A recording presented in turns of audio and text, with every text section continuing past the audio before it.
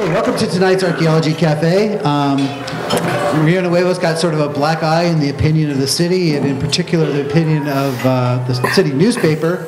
But if you don't pay attention to some of the false things that were spread about this project, we really learned an incredible amount of information about Tucson's history and Tucson's past through the Rio Nuevo Archaeology program. And a big part of that is due to our speakers tonight, Thiel and Doelle. And I'm just going to turn the event over to them. Thank you, Doug, and thanks everyone for coming out tonight, or coming in tonight, as we should. The Rio Nuevo project is, we're talking about 15 years ago when things got started. It was 1999 when I was one of the people out there going to public meetings and advocating for people to vote for Proposition 400, which was actually passed in November of '99 with about at least a 60% plus positive vote for it. And very soon after that, the city put out a request for proposals, and Desert Archaeology put together a really dream team set of players. The plan for Rio Nuevo was to ultimately bring the Arizona State Museum, the Arizona Historical Society, the Science Center at U of A downtown as part of a big complex that would also include a reconstruction of the San Agustin Mission, the Mission Garden, reconstruction of a portion of the Presidio. It was a very ambitious project, and some kind of a interpretive program on Tucson's origins was a critical part of that. So focusing on Tucson's culture, history, and traditions was really what brought the community of Tucson together.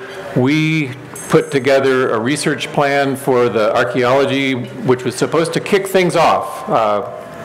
Starting a huge project like this, there's a lot of infrastructure, planning, those kinds of activities that need to take place. So the archaeological, historical work was to take place at the outset, and that would give time for some of these other things to catch up, and the project would move forward.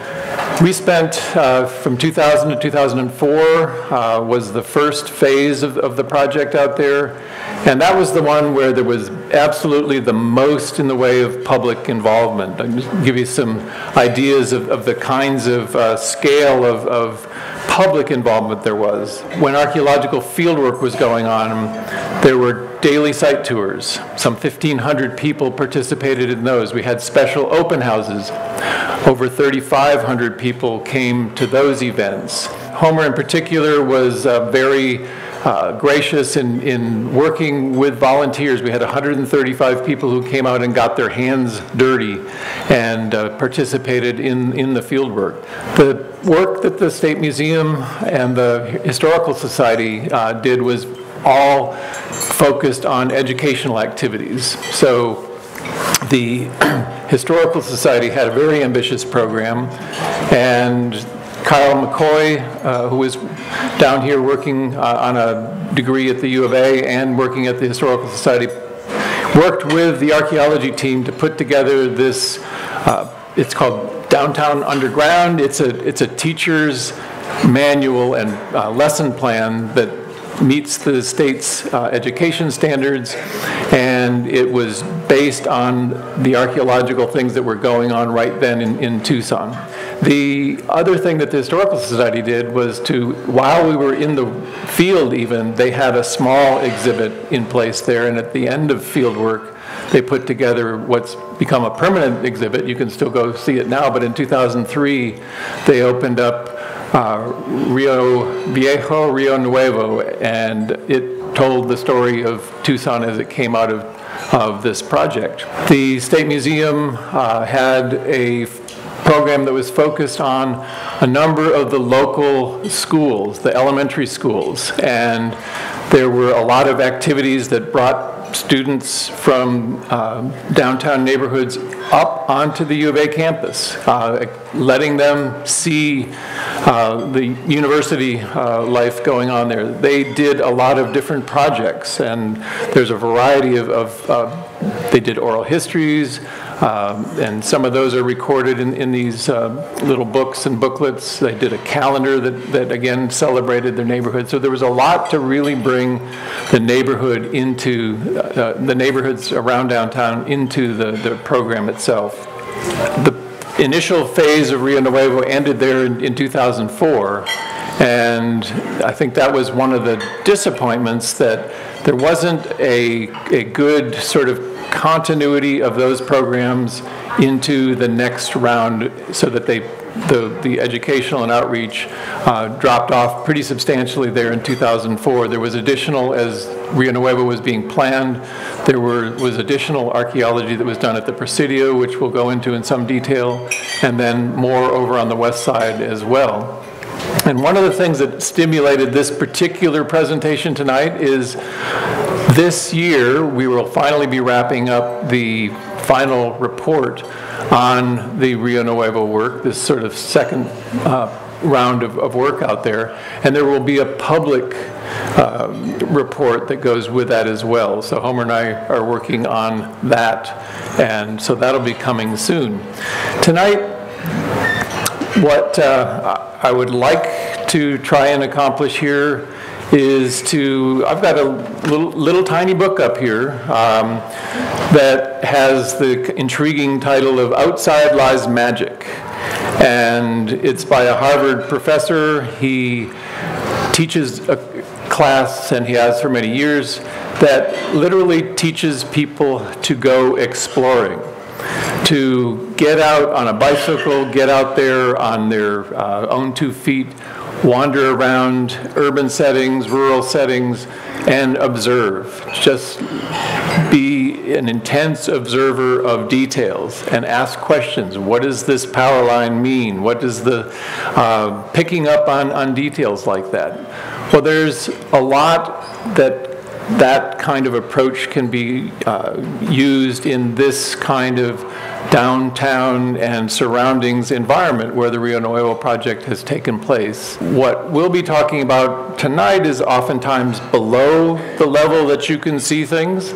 So we'll be providing clues and that sort of thing as to what lies under the ground.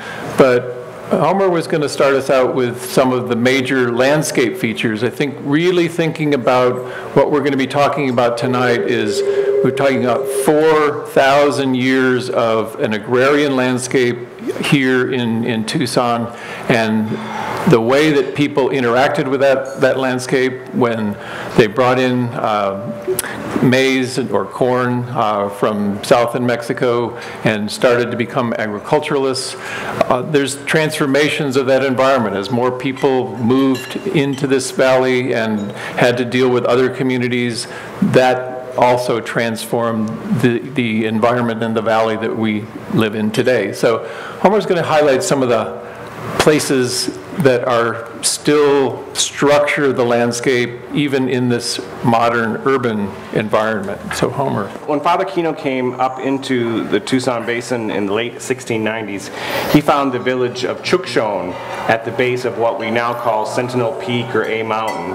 And that mountain has been a central feature for several thousand years.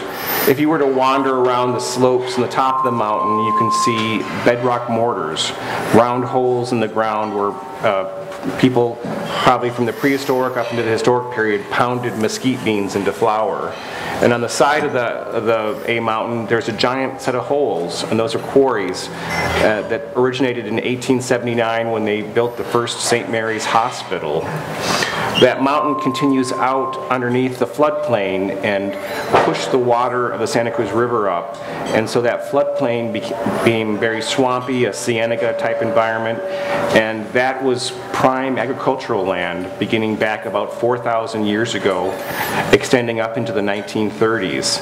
And in that floodplain, buried Up at least 6 feet deep, you find layers and layers of prehistory and history. Off on the sides of the floodplain, you have the terraces rising up, and specifically on the east side, where the terrace comes up near the art museum, that was a prehistoric settlement as well. And one of the things that we found was that the early agricultural village out on the floodplain also extended up onto that terrace.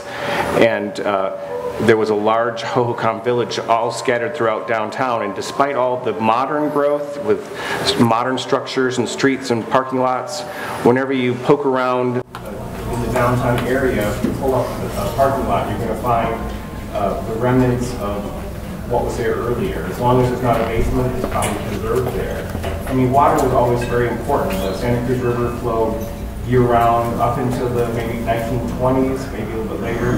There were springs at the base of A Mountain, and also springs over where Rio School is. And those provided water for the people that lived here and created a desert oasis. And that's fostered the reason why people settled in this area. I mean, it provided water for people and animals, as well as for all the vegetation that was growing here. The history of human settlement in the Southwest, we know people were here in the San Pedro River about 12,000 years ago. We haven't found evidence for Paleo Indians in the Tucson Basin. But one of the big findings that we made during the Rio Nuevo project was a small settlement just south of Congress Street, about 5 to 6 feet below the ground surface, where we found an early farming village that dates back about 2,100 BC or so. And there were a couple of surprises. I mean, that was a surprise to find these little cluster of pit houses. But when we collected the dirt and threw it in the water and the charred plant material floated to the surface, and we handed it over to Mike Thiel to get from maize, corn, some of the oldest corn in the American Southwest. What else? Well, that is also the place where these are small little pit houses they're referred to. They're dug down into the ground surface a foot and a half deep. These things are only about 10 to 12 feet in diameter, and so very, very unpretentious places. And what also came out of the ground there was very tiny ceramic sherds, pieces of pottery. So prior to the Rio Nuevo project, we didn't even know that they were making pottery prior to the, say, the 1st century or so AD, and even that was a fuzzy boundary there. And now we've got agriculture, early maize being cultivated, pit structures, people living in at least seasonal communities down there in the floodplain, and ceramics are added to that as well. And the growing of corn in the floodplain down there, we're in the middle of a 15 or more year drought here, so we truly appreciate how dry it's been lately. The growing crops in that kind of environment is almost always requires irrigation. We don't know how early they started to irrigate crops, but the earliest canals that we can date by the geologic strata that they're in down there are about 1500 BC or 3,500 years ago. So we're getting the growing of maize and the use of irrigation canals coming fairly close together. 500 years in prehistory, but not a very long time.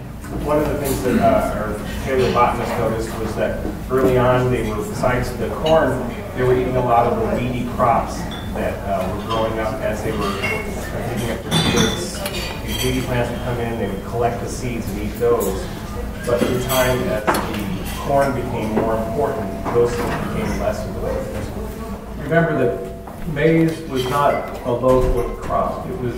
They were experimenting with it down in Mexico at least 6,000 years ago and probably earlier. It wasn't until about 4,500 years ago that it had some genetic changes, and it became productive enough to really spend the time to plant and cultivate, and that return on energy that you've invested in it was much more than what it cost you to keep the plants going and growing. So when it reached that level of productivity, it spread actually fairly fast down into South America and up into the Southwest. So by about 4,100 years ago, again, documented there at Congress Street, we have strong evidence for them growing maize. And to tie this into the modern environment that you can get out there and walk around on, the streetcar, when it starts later this year, is going to have its western terminus over there next to the Mercado. And if you go into the Mercado, and they have a little platform up on top of the Augustine's restaurant there, you can go up on the second story, sort of look over the roof towards the west, and you see these orange roofs. And so the parking lot between the Mercado building and those orange rooftops is where this 4,100-year-old settlement was, where the first maize was documented here in Tucson. So keep that in mind as you get off the streetcar, which I hope you'll be enjoying in the not too distant future, and experience some of these places that have been revealed to us through this project, actually on the ground. We jump forward in time to about 800 BC to the Scandinavian phase of the early agricultural period, and we find lots and lots of pit houses from that time period scattered throughout the area. One thing to note is that we were digging in areas that had not been disturbed by the brick factory that was there in the 1890s, so we were somewhat constrained, but even beneath the floors of the brick factory we were finding early agricultural pit houses. And in many of them we find these central storage pits where they had built a fire when the house was being constructed and fired the walls of the pit because they were very clay rich to make them hard so they could store their corn surplus and their corn seeds for the future in there. We also found two of the big houses, the ceremonial houses, one up near where the brickyard was, and a particularly interesting one in the Mission Garden area. That house had a stone pillar or column in one corner of the house. And coincidentally, the University of Arizona was doing a dig up on the top of Tucson Hill, and they found a virtually identical big house up there with another stone column, something that had never been known before. We're not quite sure what the purpose of this column was. It wasn't architectural, it was sitting inside the wall a certain way. And the top is the one that we had had worked in some ways, so maybe it was an altar, we don't know. And then jumping forward to a little bit further ahead to the early ceramic period in the Mission Garden, we found about 6 or 7 houses from the early ceramic period. One of the houses was a storage house where there were 5 large storage jars sitting on the floor, all smashed up. And once you got these storage jars in place, a couple of things happen. You don't have to dig exterior storage pits for your crops because it's much safer to put it inside a jar and seal it up with a sure disc for a lid. And the other thing was, Mike Thiel noticed that they were focusing almost entirely their efforts on corn at that time period. One other thing that was found in one of the early ceramic houses was a set of bone gaming pieces that are in the picture in your newsletter.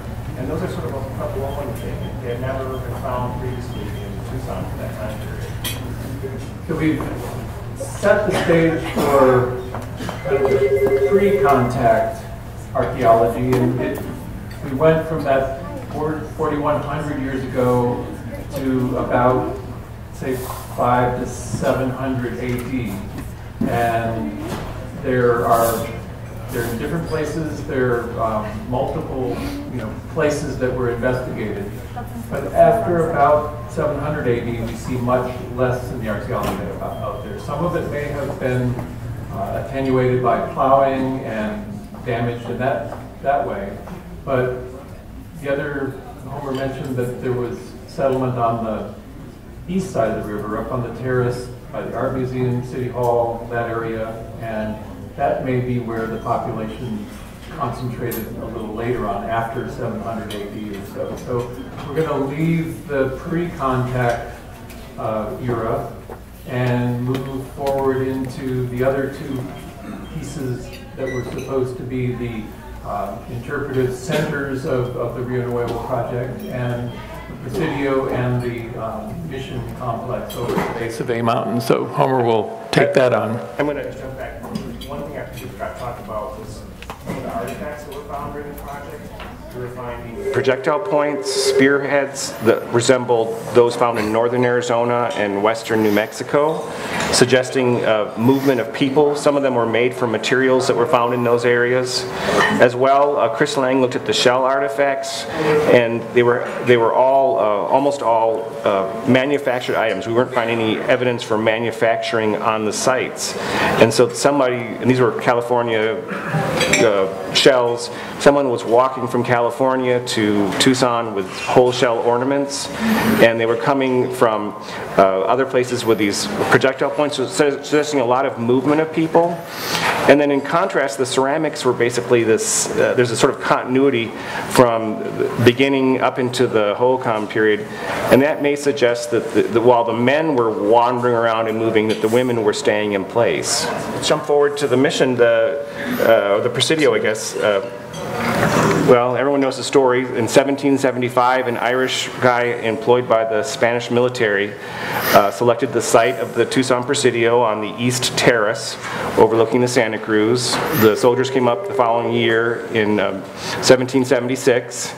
Beginning in 1992, I started looking for portions of the Presidio and found sections of the wall first in the courthouse courtyard, where if you go there, there's a little strip on the sidewalk running through the middle of the courthouse, and then we found a portion of it in the lawn on the west side of City Hall, as well as the Presidio blacksmith shop in that area.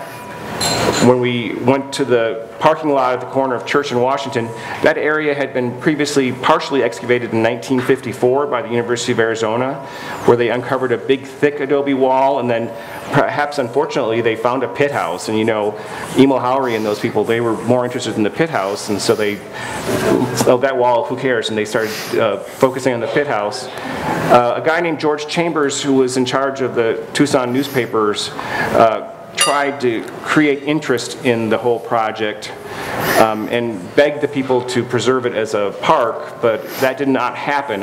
On December 28th, 1954, they backfilled everything and paved over, and actually that pavement helped preserve the site. So when we came in 2002, the first thing we did was reopen the area where the pit house had been because we wanted to accurately map it. And on that day, the first day of work, this guy named Avi Buckles that was working for me said, "Oh, we're going to find a time capsule." And I'm like, "No one finds a time capsule."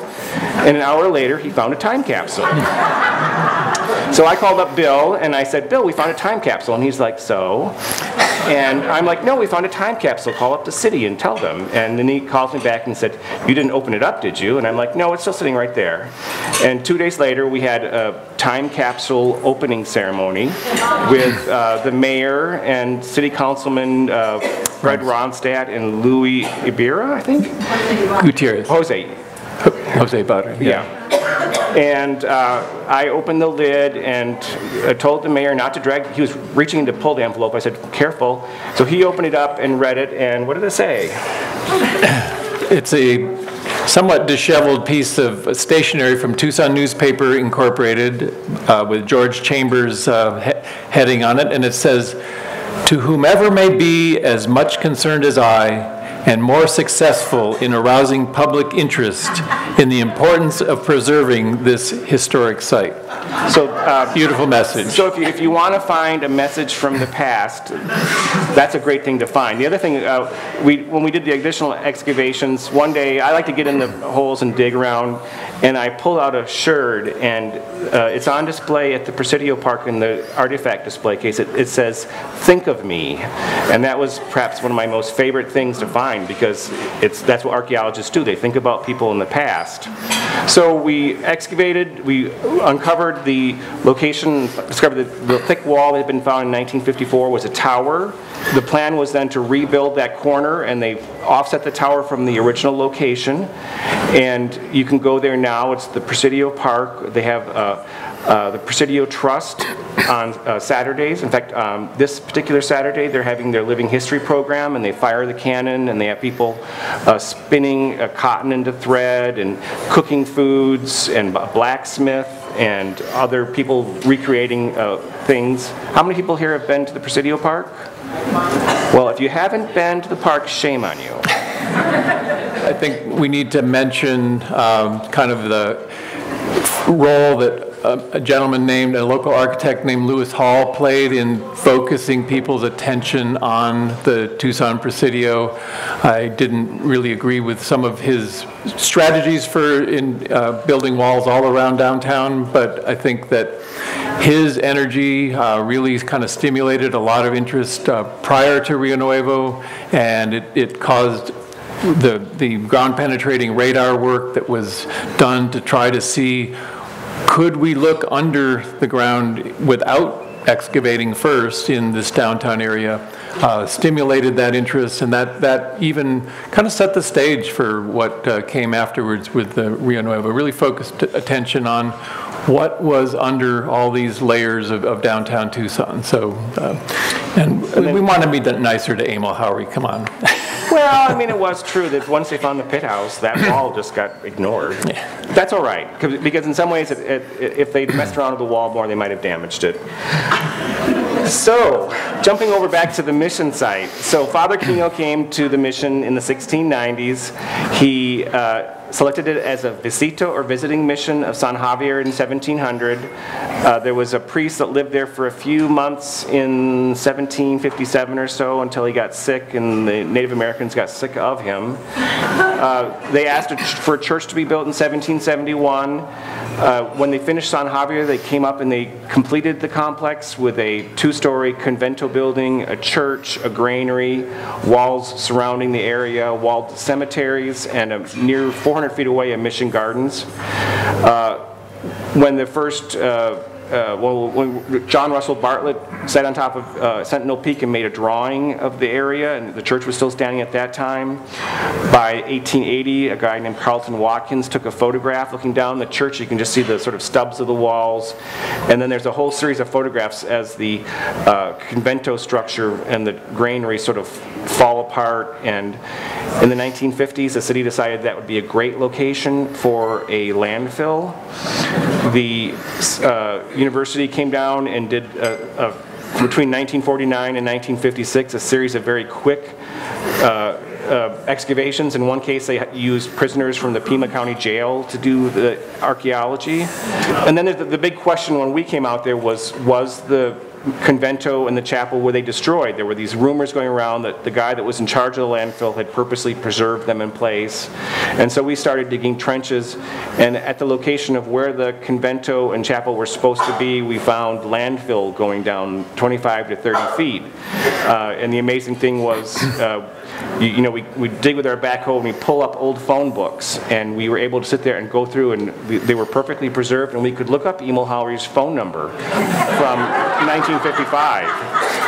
But so a large portion of the mission had been destroyed, but we did find the granary on the west side, the wall of the west compound, the north cemetery where the Native Americans buried was preserved, and we left that alone. The burials are still sitting there, preserved in place. We found trash middens where there was refuse discarded by the Native Americans. One of the cool things that we found was a effigy jar of a naked woman. She's sitting crouched down with her hands like this, and it's a Native American religious item at a Catholic mission, and so the Native Americans there were still practicing their traditional religious practices. What else did we find? We found the first pit house from that time period, right lined up with the Presidio wall, and in the handout, the single piece of paper handout, there is an artist's reconstruction of that. Over on the Mission Gardens, we found that the walls foundations were intact, and we were able to excavate 3 sides with the 4th side underneath Mission Road. And in the years since, the Mission Garden walls have been reconstructed, offset so that the original ones are preserved in place. And we have people here from the Mission Garden, and you can go out there on Saturdays between 8 o'clock and noon, is that correct? Noon to 4. Noon to 4 now, and about half of the garden has been replanted. This is a non-profit group from community members, and you can see the beautiful fruit trees, the grapevines. There is a timeline garden. There are sort of on the back wall, it's sort of like a native vegetation area, and there's plans to finish that in the relatively near future. we're sharing the stage with another part of the story here. Doug Gann is silently behind the speaker there for some of you, but the role that Doug and his digital technology played in this whole Rio Nuevo project is a very important part of the story. Homer mentioned that the two-story convento the landfill process was moving northward, and they were about to take out the area where the last remnants of the convento and the chapel were, and that's when Bill Wasley from the State Museum got the prison labor for 1 week to do this really talk about salvage archaeology and working in front of the bulldozers. This was like one of the worst case stories of that. So, but I had always thought that the plan map that Wasley made was probably the most reliable source of what is the footprint of that convento. It turned out that that was not the case. Doug compiled every stinking photograph from, almost 50 or more years of photography of the sort of the decline of that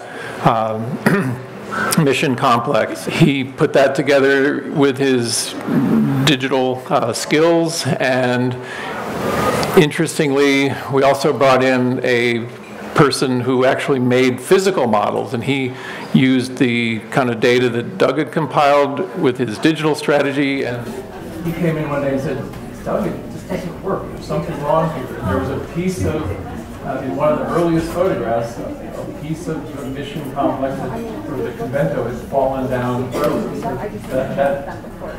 That process of going back and forth between multiple strategies, sort of rejecting the on-the-ground archaeology, using the photographs, and then using the insights of a physical modeler, has created a really, as accurate, I think, as we can imagine, ability to reconstruct. And Doug has digitally reconstructed. You can do walkthroughs. There's a landscape that it's set in. He's now modeling what's underground out there. So I think that's been a really important element of progress in how to do archaeology, how to interpret what we find. And on the Presidio side of the downtown, his modeling options as to how the reconstruction might take place was in sort of an interactive, so that was another important role of bringing this digital technology to the project. So thank you, Doug, for all you put into that. There were some,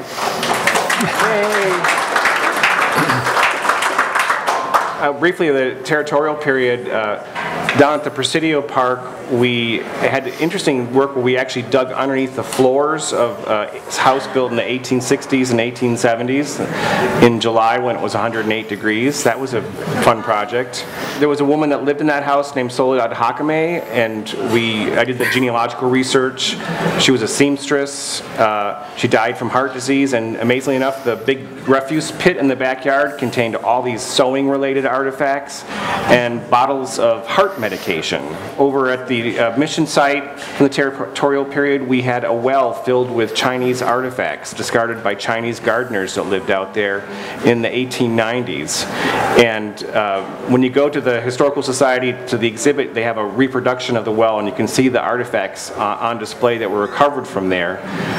One of the things that was found was that about 9,000 pieces of animal bone.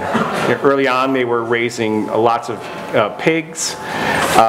They were also eating food imported from China because the Chinese people that lived here at that time, it was very important for them to maintain their traditional eating and practices, including the dishes that they ate off of. And they ate a very diverse diet. And one of the things that was, our faunal analyst, Jenny Waters, likes cats, and there were cats with cleaver marks on their heads. So they were eating a little bit of everything. Let's try to wrap it up here. Not a cat taco either. So, I stepped into that one without. Jack, you wanted us to entertain you, so we're trying. What we have is now some opportunities out there. As Homer has highlighted, the Presidio northeast corner has been reconstructed. The Tucson Presidio Trust folks have really adopted that place. They are, I think, one of the really positive outcomes of this process. In some earlier presentations way back when I was advocating for the Rio Nuevo project, looking backwards, it was always, people had great ideas about how to protect and preserve Tucson's history, but there was never enough money to do it. Rio Nuevo looked like it was going to bring the necessary money, but it didn't play out the way we had hoped. But what has happened through this process, there's been enough sort of engagement by our community members to really come into these places and say, we're going to make us, the community, the owners of this place, and we're going to give our all to make this thing work. The same thing has happened over with the Mission Garden. The Friends of Tucson's birthplace have also stepped up. They've raised money. They've organized activities out there.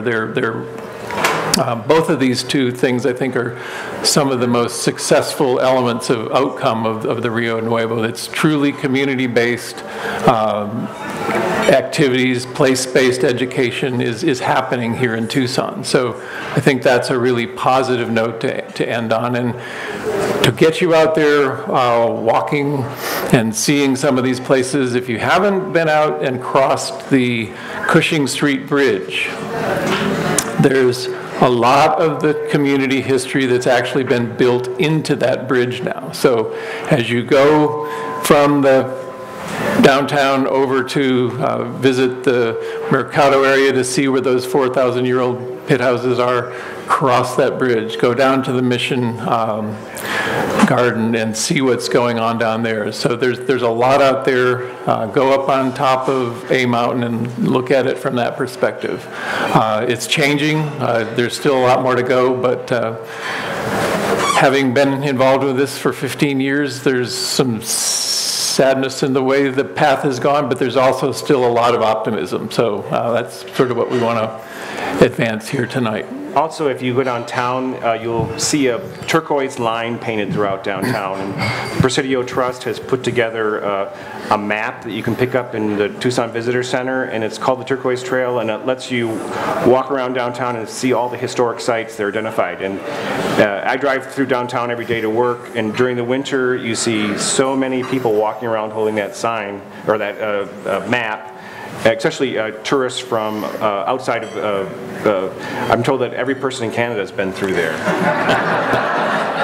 So Doug's going to open us up to questions now. I noted your comment about the maize having some kind of a genetic transformation that made it more useful to farm. And I wonder if you could explain how that genetic change might have occurred.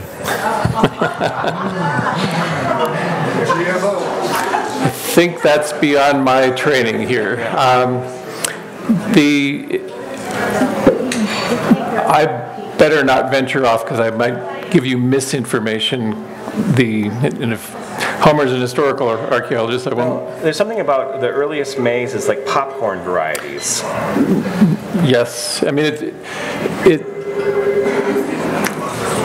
yeah, that's about all we know. Yeah. Out at the Las Capas site, the corn cobs are about this big, and of course they're shrunk slightly because they're carbonized, but the actual corn itself, it probably wasn't producing a huge amount per cob. No, that you're seeing the effects of specialization. We work as a team. We have a special botanical analyst who handles a lot of these issues, and we have to beg ignorance on that one. Sorry. We got to do better next time, Homer. Here's one I know you can get. We'd like to hear some more about the Hohokam canals that are on the west side of the river. Could you talk a little bit more about the Hohokam evidence? if you look at a map of the area there from, if you think of yourself driving north on Mission Road and you come right up next to the base of a mountain, and then the land on your right sort of opens up, so you have this sort of triangular shaped piece. Right there where Mission Road comes around the corner would be probably the ideal place to take off canals. And if you look, we didn't work down there because all the landfill activity had started down there, and it just wasn't accessible. But when we got up to the Mission Garden, the number of canals that are present in there, and they're present from every time period. We have them from the early agricultural time period, so from about 3,000 years old right up to the historic and protohistoric and historic. So there is every time period represented. What happened over time was folks moved out of the floodplain early on from that 2100 BC up to the 700 or so AD. That's where people were actually living down on the floodplain proper. A little later on, you see them living up higher on terraces. Was the canal on the east side? There was a Hohokam Canal over there at right below the Presidio as well, right? Yeah, there are canals on both sides. The one right close to the base of Sentinel Peak is about 20 feet wide and 8 feet deep, I think. It's the largest of the Hohokam canals known in the Tucson Basin. Could have taken basically the whole flow of the Santa Cruz River through that canal. And these canals were present up until the 1910s. And I live on Paloma Street over next to A Mountain, and the houses across the street from me are built on top of the Acequia Madre Segunda, the second major canal. And as you drive down, you can see the U-shaped crack in the brick walls of the house where they're settling down into the canal. By the Manning House, there were excavations done there, and there was a Hohokam Canal in that area that probably projecting it northward went all the way up to about Grant Road. So there were substantial, as time went on, the early canals were relatively short, but with time the length of canals became greater, and they were probably integrating more than a single community. Even 2 or 3 communities might have been using canals, the same canal, excuse me.